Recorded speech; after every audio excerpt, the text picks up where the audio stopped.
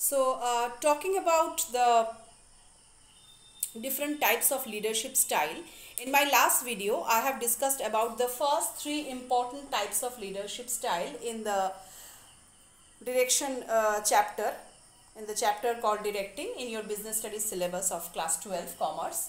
I have already discussed about these three types among the 6 types of leadership. Now I will discuss the remaining 3 types in today's class. One by one I will discuss these 3 types of leadership. These are also important, not so important like these 3, but these are also important leadership styles. So first today I will start with the 4th type of leadership, that is bureaucratic leadership. Bureaucratic leadership or rules centered, it is also called rules centered leadership style.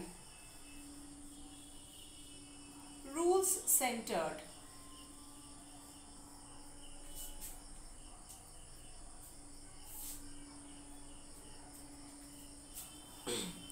This is a style where a leader's behavior is influenced by a high degree of reliance on rules, restrictions and regulations. This type of leadership style is totally based upon rules and regulations and procedures to be followed in an organization. Rules oriented, rules restricted style, leadership style.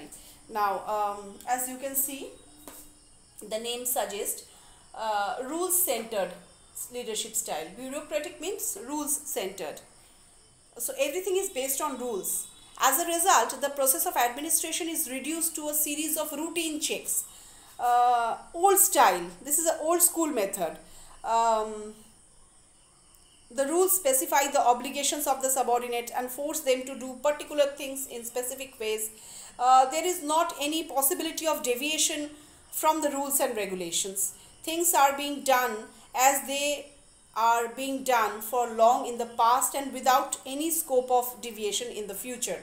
New ideas, innovation, research, development have got nothing, no connection, no place in this type of working situation.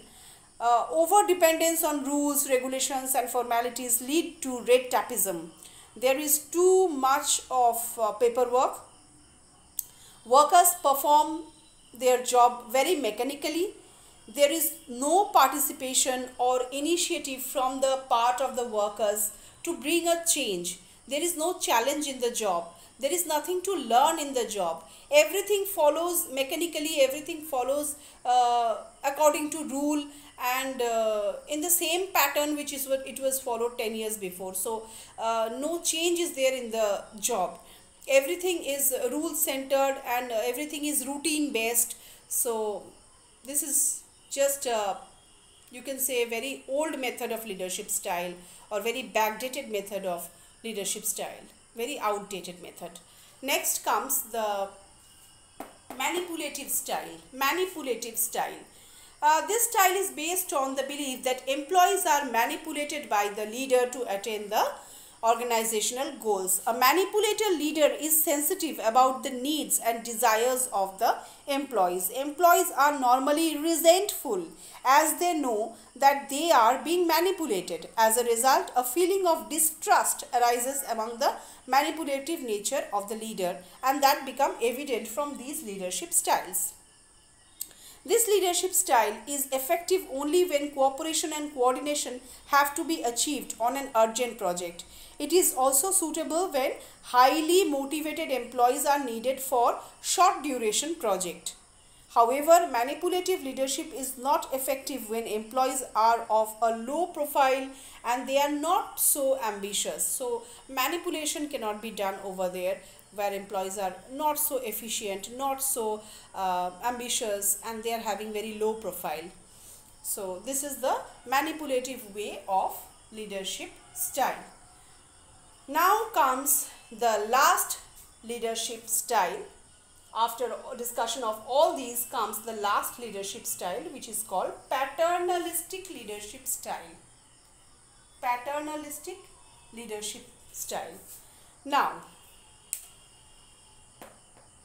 where do we get this word paternal from? What do we mean by paternal? Paternal means something from father's side, something from our father's side. That is called paternalistic. Paternal.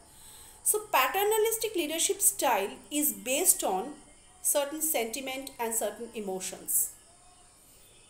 Here, a paternalistic leader is like a father to his subordinates. He acts as a father figure, as a godfather to his employees or to his subordinates. So these leadership styles follows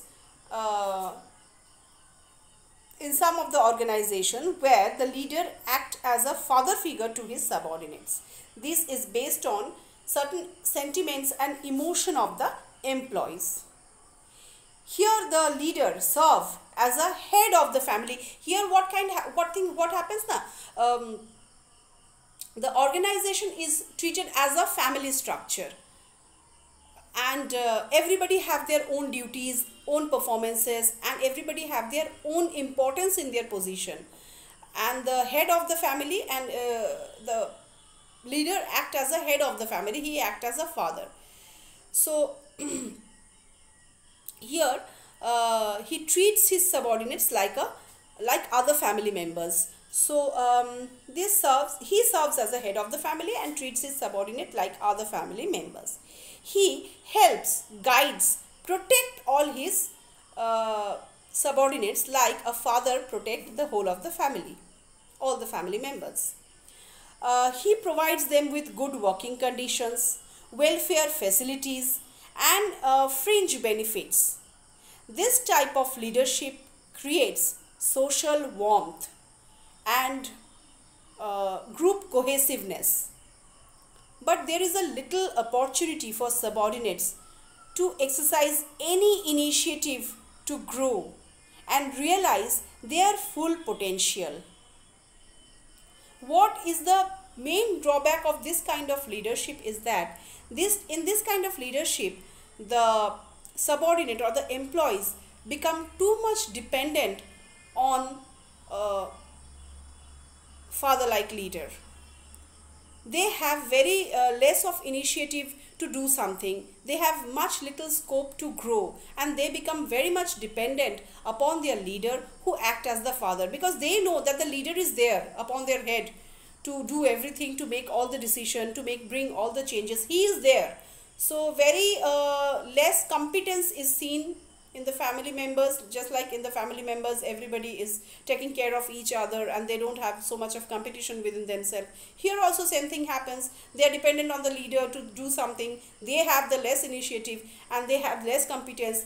They are not so much ambitious as the leader himself is. So they are too much dependent on their leaders, like we are dependent in a family upon the head of the family, like that only. So this is the paternalistic leadership style. Here it is the employees are highly dependent on the leader.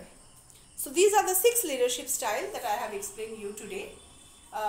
Go through this. They are very interesting in this chapter. This is the most interesting thing. I hope whatever I have explained you have understood through these 2 classes back to back that I have provided about leadership styles. In my next class, I will start up with the 4th element of directing and the last element of directing, that is communication. Till then, goodbye.